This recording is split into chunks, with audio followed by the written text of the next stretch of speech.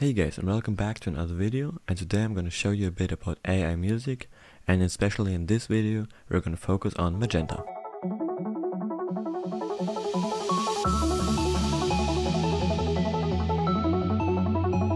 Let me start by telling you a bit more about Magenta.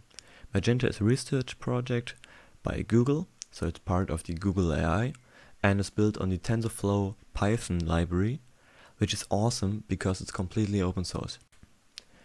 They focused on developing new deep learning and reinforcement learning algorithms, and those are mostly for generating songs, images, drawings, or other materials. They, for example, built the Google Quick Draw as well as the Sketch RNN demo, which you can try online, and it continues your starter drawings. It's pretty awesome. Also, a pretty big project led by Magenta is the NSynth, but I'm gonna make a video about that later because that's a really complex topic I don't want to cover yet. I want to focus on Magenta Studio, which is an open source tool made by Magenta to do pretty fun stuff with your music, or with your MIDI actually.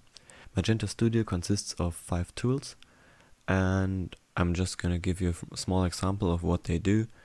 And you can use this as a Ableton Max for Live device or as a standalone application, which is pretty awesome that they did something like this in a Max for Live application.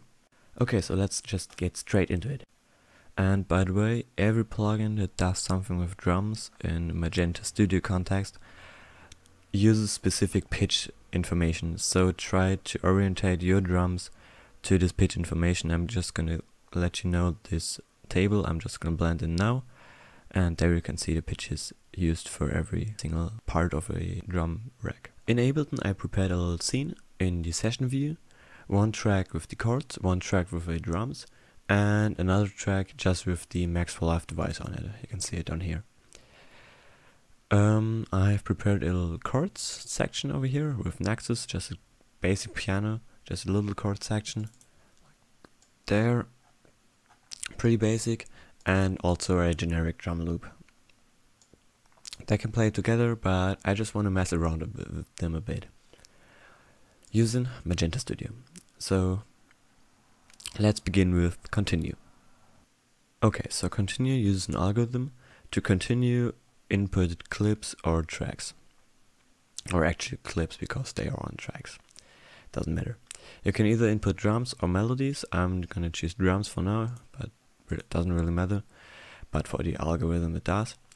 You can now choose the drums track where they are on and the drums clip, seen here, and now you can choose how many variations in those 2 bars are.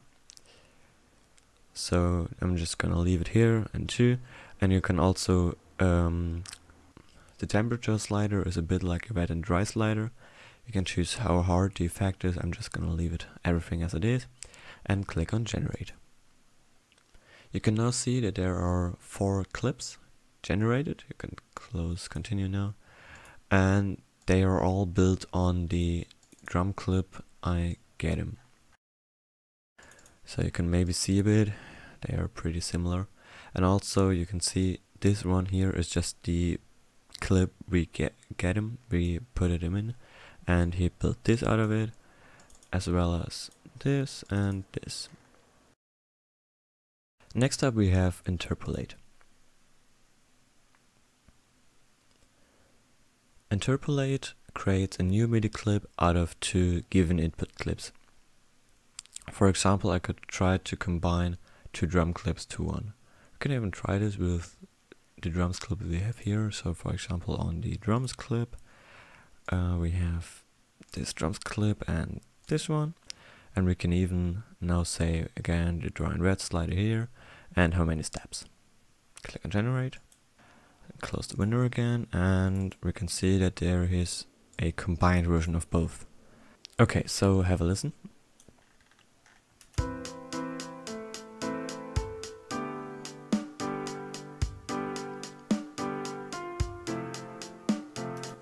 Okay, so you can see what he did. He left one note here out of the way, and also kind of messed up the rhythm here.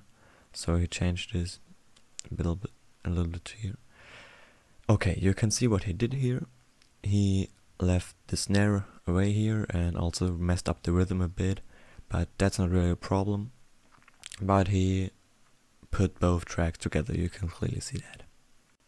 Okay, so let's talk about Generate, my favorite add-on, or favorite part of the Magenta Studio. And it pretty much just does what it says, it generates a 4-bar loop. Okay, so we can choose an output location here, and I'm just gonna put this onto the Magenta Studio track right now and just slot one. Again, I'm just gonna leave this here, you can play a bit with the sliders, and I want a melody. Now I'll click on Generate. And here we go. We have a 4-bar melody he came up with. Groove is a fun instrument to use because it just gets an input clip and recreates the same input clip but with a few variations, and that's pretty interesting, especially for drums. So I'm just gonna use again our drum clip right here and click on Generate. And done. You can see it just generates a pretty long long clip with a few more variations than my original clip, and I really like this instrument. Also the velocity is much more interesting. In the original clip it's just one velocity step. I really like this instrument. The last part of the Magenta Studio is Drumify. We can again open it. So Drumify just uses any input and creates a drum line out of it. So for example, you could create a perfect drum line to a bass line. Pretty cool usage. I'm just gonna use my chords, there we go, and try to create a drum loop. Again, you can see there's our drum loop. Okay, so this is turned out when I just created a drum loop and put it into a groove and drumify drums, and also created just a little chord line, and yeah, that's what it sounds like.